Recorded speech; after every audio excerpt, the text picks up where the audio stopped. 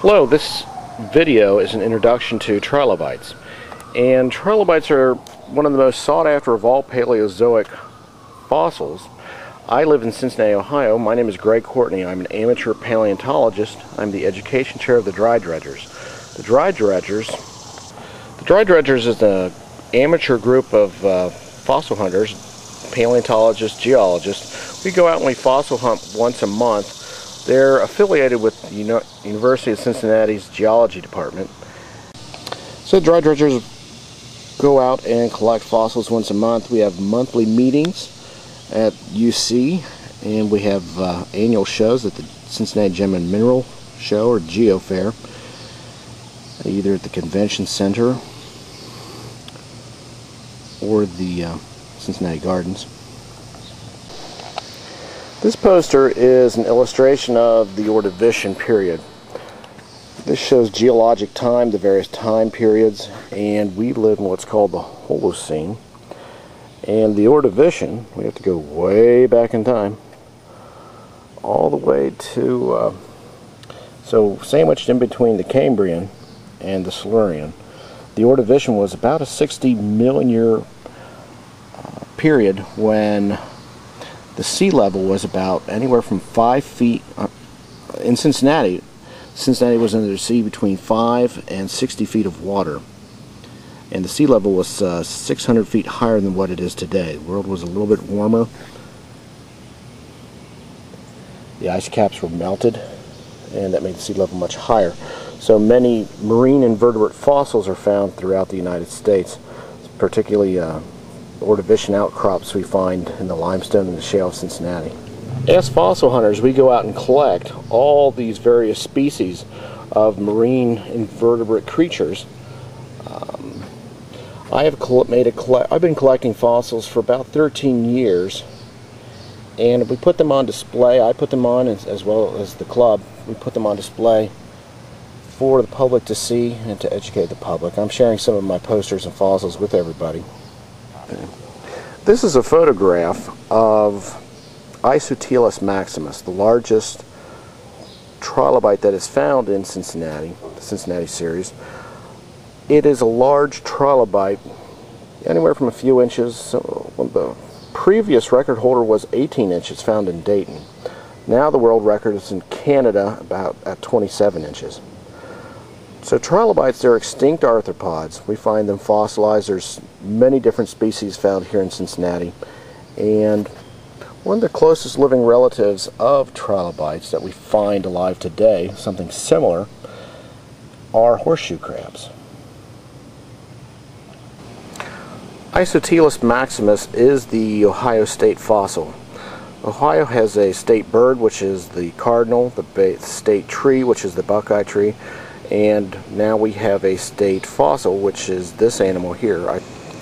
This is a Paleozoic diorama, very similar to what it looked like during the Ordovician, and what it would have looked like, the undersea community that the trilobites would have been swimming around in. So all types of seashells, coral, crinoids, nautiloid cephalopods, and snails, gastropods, brachiopods. All these creatures would have been their contemporaries of the trilobites. This is another illustration of life during the Ordovician, and here we see a trilobite and some coral behind it. This is a very early primitive fish. No fish have ever been found in Cincinnati, in the Cincinnati series, in Cincinnati, Ohio, and the tri-state. We don't know the exact reasons why. A few reasons could be they didn't like the salinity of the water. They simply had migrated here. The population on Earth of fish were very small. They were very primitive. They were just starting out in the early seas and oceans. And note that these fish are nothing like today's modern fish. These are very primitive ancestors that all modern day fish descended from. Some of the brachiopods. And this large nautiloid cephalopod, which was eating quite a bit of trilobites, as well as some fish in other parts of the world. And horned coral and gastropods, snails.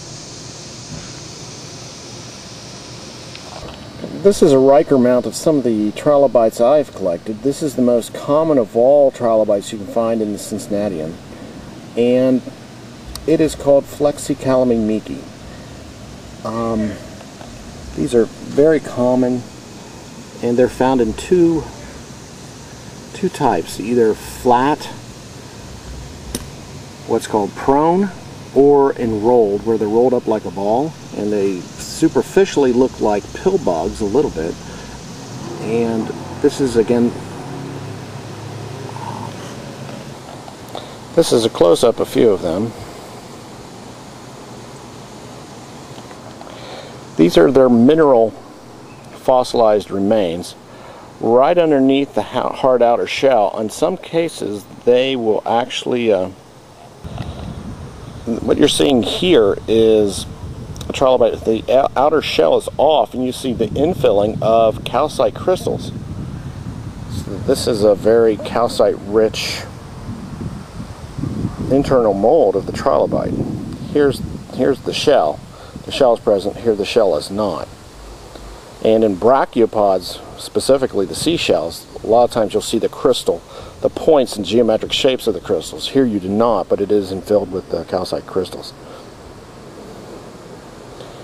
Some more close-ups of the Flexicalaminiki trilobite.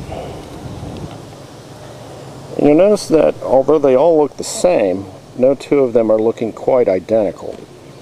And by that I mean there's various different sizes and shapes, and some are glued back together that I have found, and some are prone and in pretty good shape, others have been crumbled, some have snapped, some of them have weathered out in the fields before I collected them.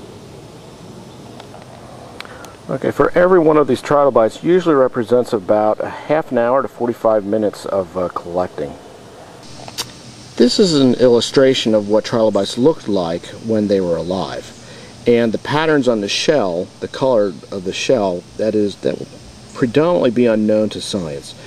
That's one of the colors of dinosaurs and other prehistoric creatures. It's going to be forever a mystery, because that's just something that doesn't show up. Sometimes we see light and dark patterns on certain nautiloid cephalopods, a few other examples, but for the most part that's going to forever be a mystery. What I wanted to show you was the fact that trilobites had antennas and little legs. They had crawling legs and a swimming leg, and those are very, very rarely fossilized. For the most part we see only their hard outer shell. This illustration shows how the trilobite, what it's named after, having three lobes. The illustration on the right shows the axial lobe right down the middle, the golden color, and the left pleural lobe and the right pleural lobe. So that's how it gets its name, very similar to the Boy Scout sign of three fingers held up. So one lobe in the middle and two lobes to the left and right. A lot of times that is confused with another division of the cephalon, or the head, and the thorax, and the tail, or pygidium. Many of these posters that I've shown have come from a website called Guide to the Order of Trilobites. Look it up on the internet and you'll see some wonderful information. One of the best websites in the world on trilobites. And on the underside it's usually empty, and we have what's called a mouth plate or a hypostome. And there are several different, each species has its own unique shaped hypostome. And that mouth plate usually was used to help it eat. Some trilobites ate worms, some trilobites were eating detritus, things, organic material that they would find in the mud and the silt. This shows just the shell. This shows the little legs and the appendages sticking out from the shell.